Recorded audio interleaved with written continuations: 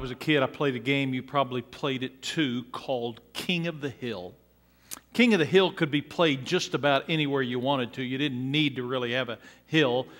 If you had a dirt mound, that was great, but we would use a manhole cover, we would use somebody's front porch, we would use a bed, we would use a chair, whatever it was. And the object of the game, you remember, is that someone would take their position as the king up in that position.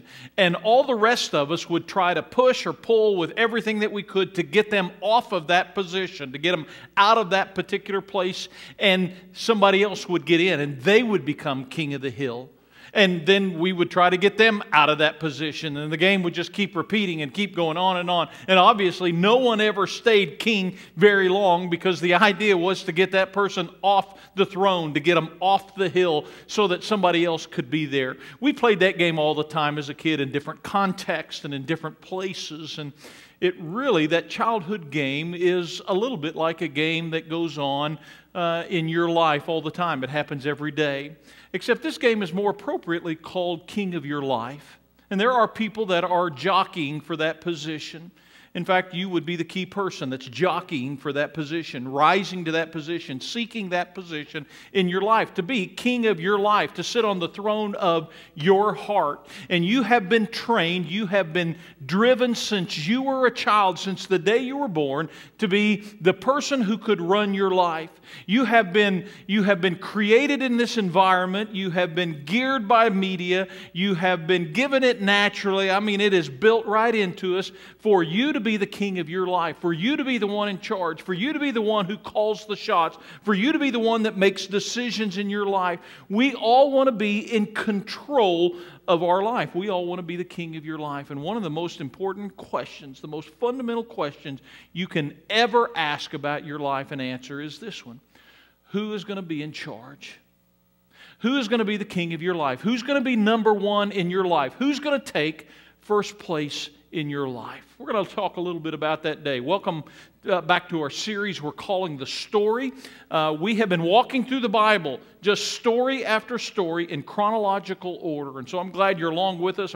Welcome to our Sapulpa and our Coweta campuses. Welcome those of you that are just watching this online and learning and growing with us. Just for some context, let me remind you, we are in a time in Israelite history that is called the captivity. The people of God, specifically the southern kingdom, are in captivity. They are in exile. King Nebuchadnezzar and the Babylonian Empire came and has now removed almost all of the people from Judah and from Jerusalem. In fact, the only ones that were left were the poorest of the poor, and including the prophet Jeremiah. And we talked just a little bit about him last week. And we talked about how this whole thing led up to, and the reason why the people were there is because they kept putting other gods on the throne of their life. They kept rejecting God, and they kept following after the pagan idols of the neighboring countries. They just kept rejecting God. They kept doing it, and finally God said He could take it no more. And we talked about how we even experience this modern day idol worship, that really worshiping an idol is nothing more than putting someone or something in a place that belongs only to God.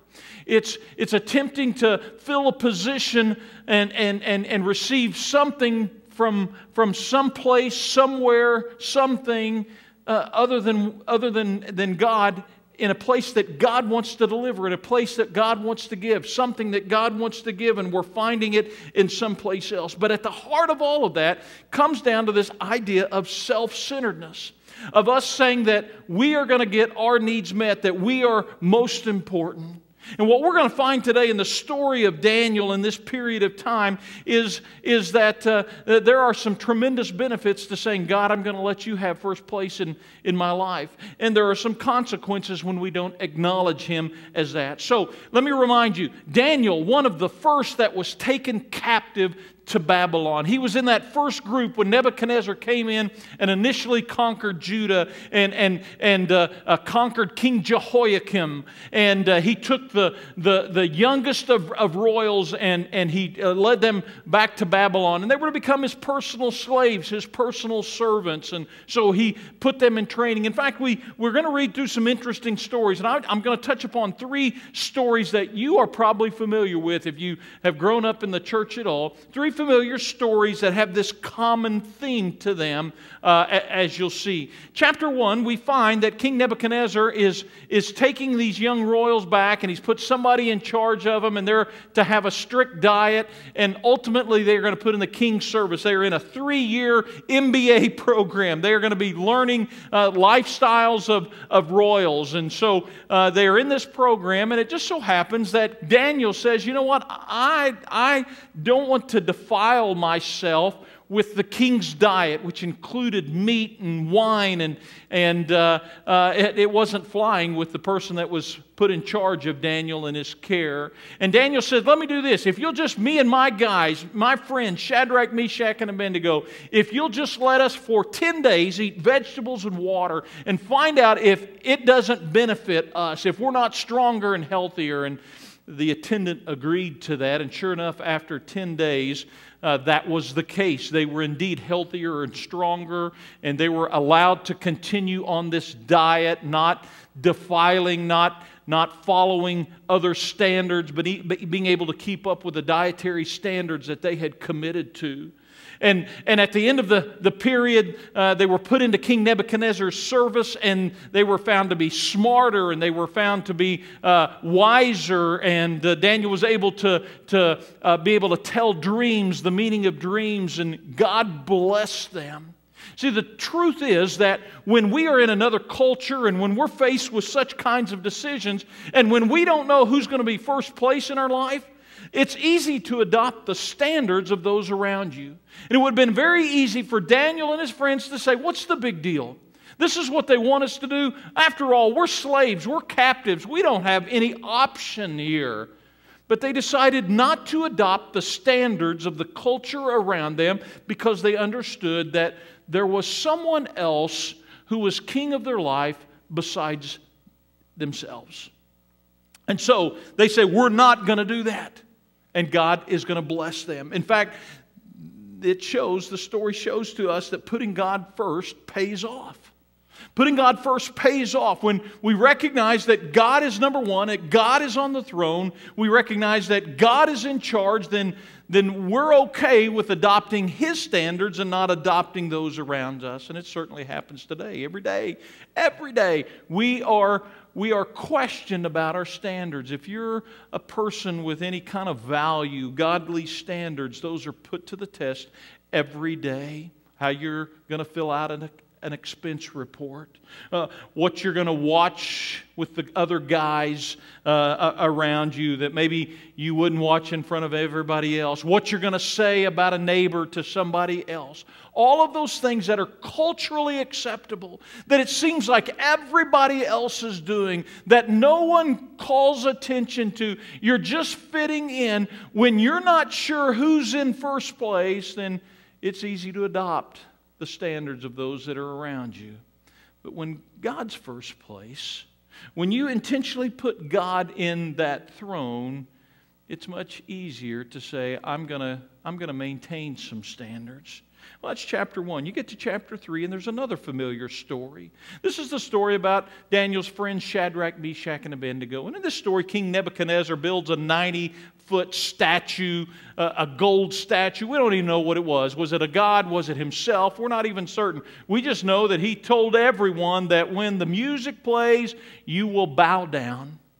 And you remember the story. Shadrach, Meshach, and Abednego refused to bow down to this statue. They said, we don't bow down to any god other than the one true God. And the sentence for that was that they would be thrown into this fiery furnace. King Nebuchadnezzar is so angry at them, he has the furnace lit up even hotter. And in fact, the guards that throw them in die because of the intense heat. And even after they have been in there, they don't die. They tell King Nebuchadnezzar, we're not going to bow down. In fact, it doesn't make any difference whether God saves us or not. We believe He will, but if He doesn't, we're still not going to bow down. And yet God saves them. And we see again that putting God first pays off. But you know what? When you're uncertain about who's first place in your life, it's easy to adopt the idols in the culture around you. It's easy to worship the things that everybody else worships. It's easy to worship the images, the statues. Now, we don't have carved images. We don't have golden statues. We've talked about how the idols around us are things that maybe are not quite as obvious, but we have idols nonetheless. Careers and relationships and hobbies and possessions and money. All of those things are things that we put on a throne in front of God. And when you're uncertain about who takes the number one position in your life, who is the king of your heart, who sits on the throne of your heart, when you're uncertain about that, it's easy just to adopt those idols around us. Everybody else does that. Everybody else participates in that. Everybody else, it's not that big a deal. Shadrach, Meshach, and Abednego refused to do that because God was first place in their life. There's another familiar story in chapter 6. This one takes place with Daniel, and the situation goes, there were some guys out after Daniel, and there's been a whole monarch change now. King Darius of the Medes and the Persians is in charge, and he's friends with Daniel. And some guys are out to get Daniel, and they know that Daniel prays every day, several times a day. And so they get King Darius to write an edict that says that if anybody prays to anything else, anybody else, any other god, then they're to be thrown in the lion's den. And sure enough, eventually Daniel is caught praying at his own house, at his own window, and he has to be thrown into the lion's den. What's going to happen? You know the story. God sends an angel, shuts the mouths of the lions, and he's saved. And it's King Darius then that runs out the next morning and is assured that Daniel is fine. And it's King Darius who is going to eventually write that Daniel's God, He is the living God. And once again, we see that putting God first in your life, it pays off. When you do it God's way, when you put God on the throne, when God is first, it pays off. When you're uncertain about who that is, then it's easy to adopt the habits of those that are around you. And you know, in this particular case, chapter 6 of Daniel, the habit was not to pray to God. And has that really become a habit for our culture?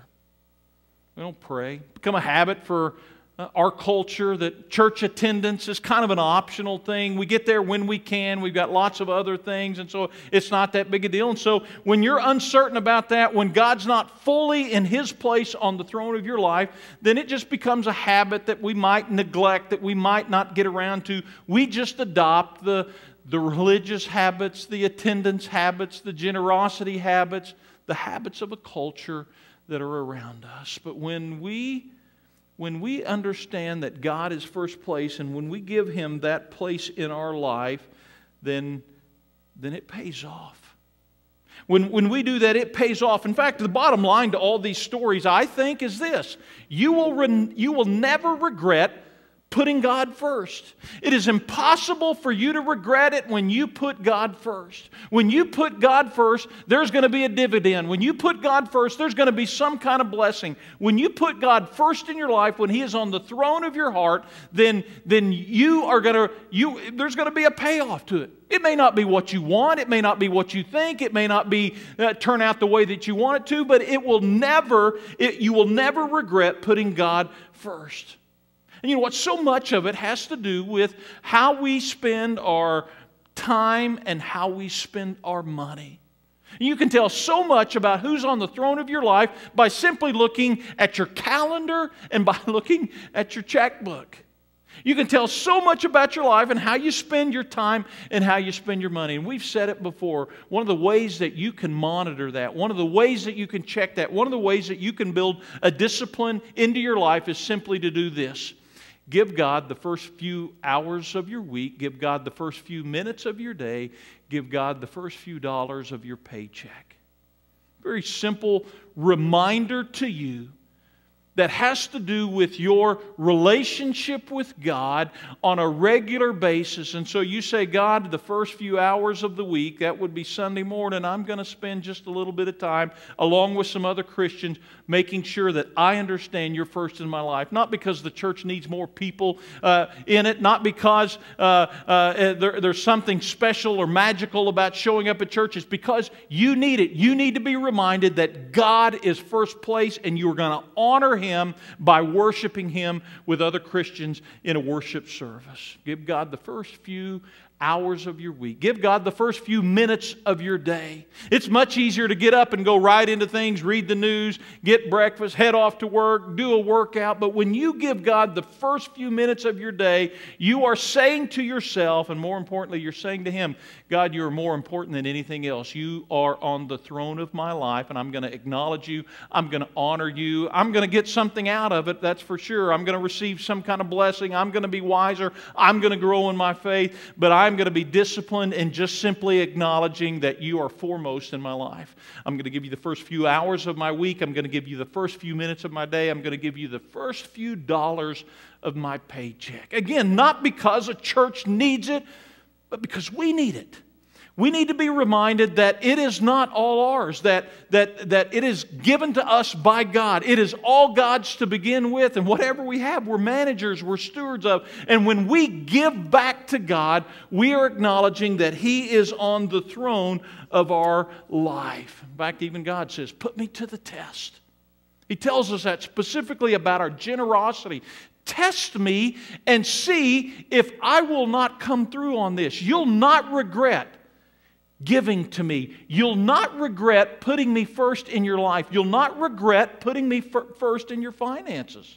And some of you have tested God in that. Some of you have tried it out and you go, I'll never go back, I'll never work. But some of you are just going, I don't know, it doesn't seem work, it doesn't make sense, it doesn't work out that way. I can't figure it out, it doesn't add up.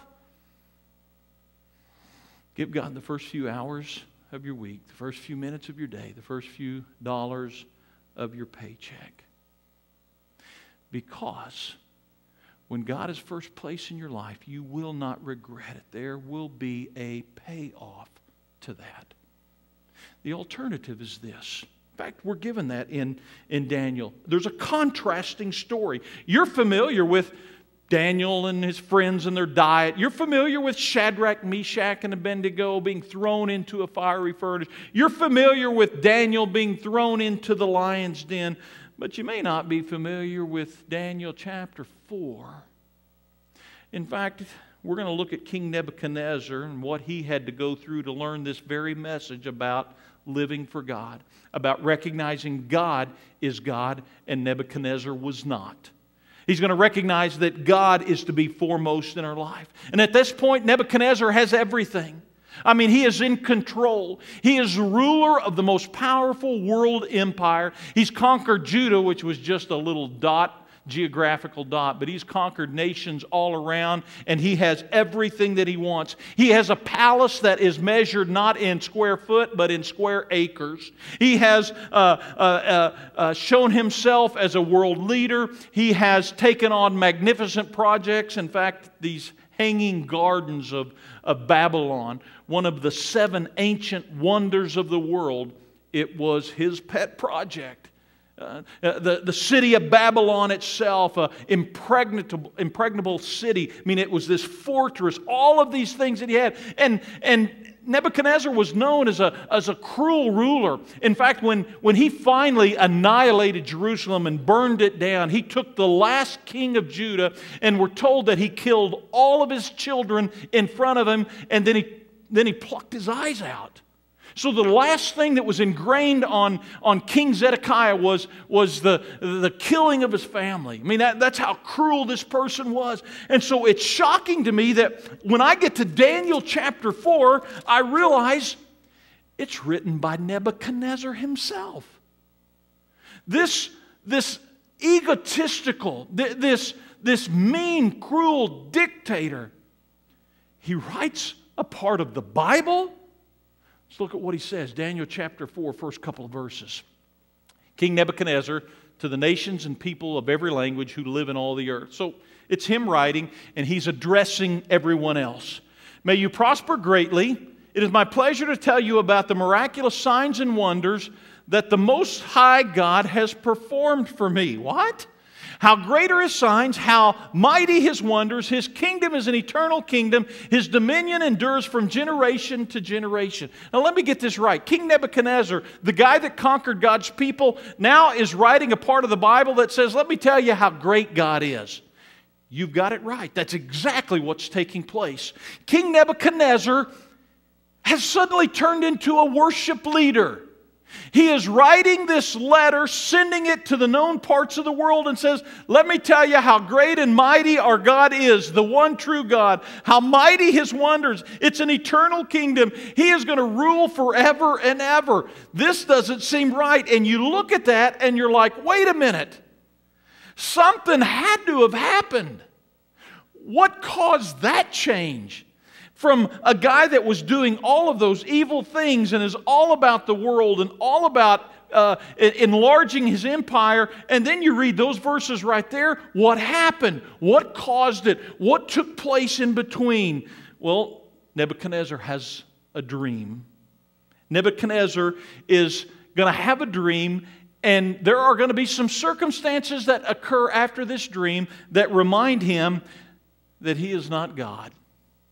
That he is not number one, that he is not in first place, and that is a position that is reserved only for God. In fact, skip down to verse 25. This is the dream that Daniel is going to describe for him.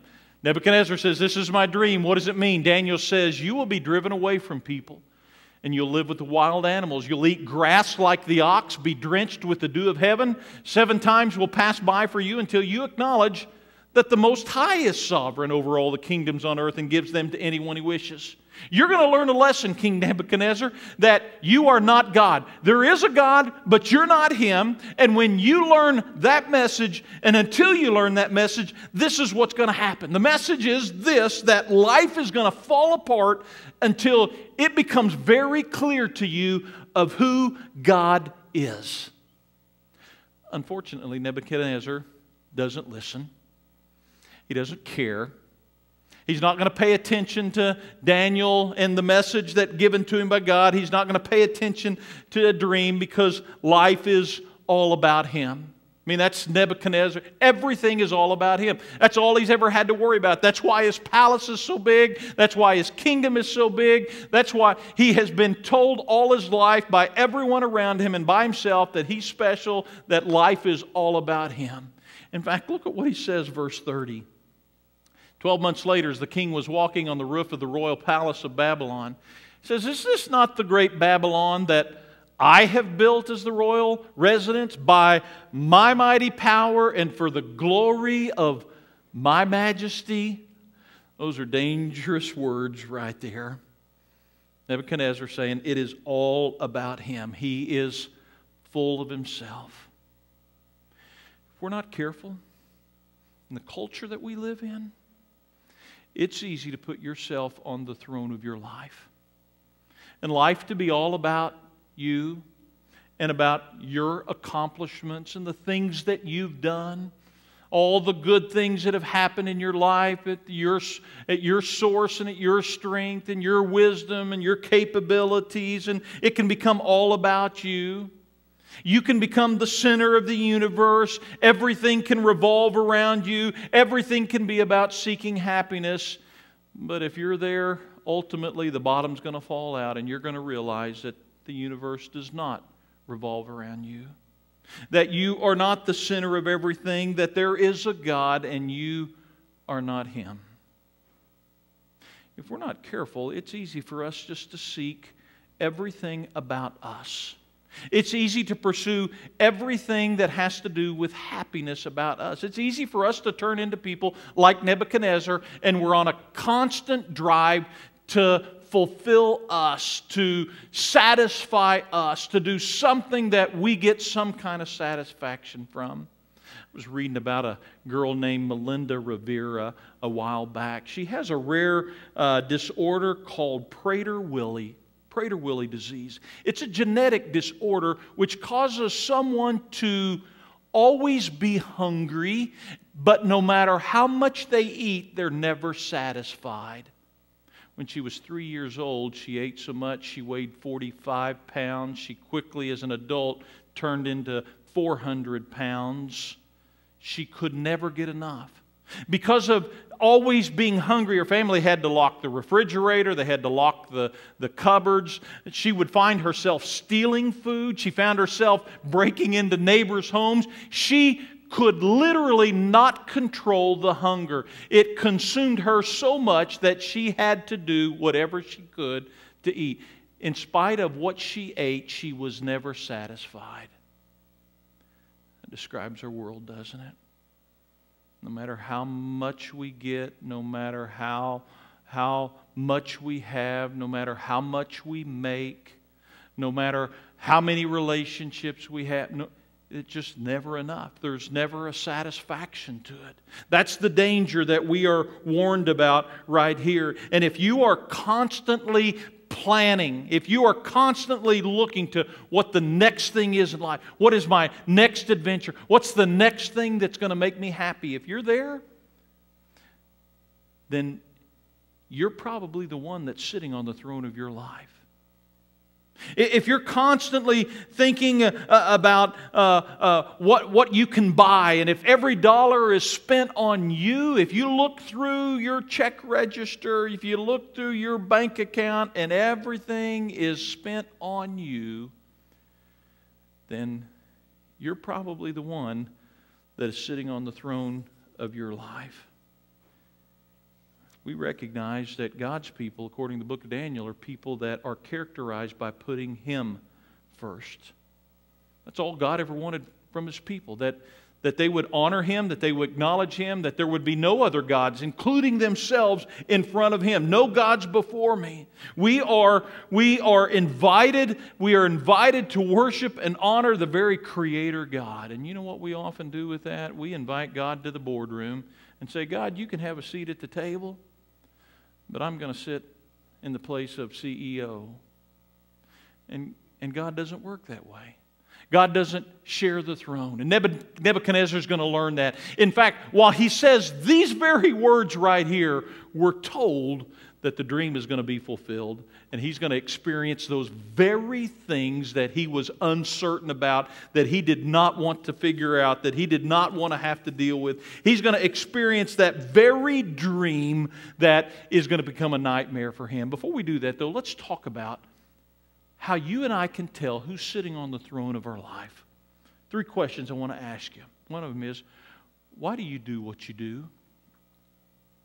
Has to do with your motivation, doesn't it? Why do you do the things that you do? Is it always for your benefit? Do you always make decisions based upon what you're going to get out of it? Who's going to get the glory? Who's going to get the credit? Whose name is going to end up being put before everybody else? Who's going to get the credit? That's an indicator of who's in control of your life. Is why do you do what you do? Why do you wear what you wear? Why do you work where you work? Why do you do what you do? Is it for your benefit, or is there something bigger than that? There's another question that helps us to discern that, and that's who gets the credit? When things go good in your life, who gets the credit? Is that always you? When there's something good that happens, are you quick to say, I did that, I accomplished that, I'm smart enough to take care of that, I'm good enough, I worked hard enough, I earned it? Do you give yourself the credit, or is it a pretty immediate reaction for you to honor God with that? You know, most of us are pretty quick to blame God for things. When things go bad, we want to know why God caused it, or at the least why God didn't prevent it from happening. But how good are we at giving God the credit for the good things that happen in life? Who gets the credit? And this last question is, what is the purpose of your life? What is the purpose of your life? What is it that you're after? What is it that you want to see happen? What is it that you want? If it's all about happiness, and if you are after this, satisfying this hunger that you recognize is never going to be satisfied, then that's not God sitting on the throne of your life. That's you sitting on the throne of your life. God's people are characterized by putting Him first. So we're looking at this contrast in Nebuchadnezzar's life. Daniel, Shadrach, Meshach, and Abednego, they put God first, and it paid off. There was blessing. They didn't regret it.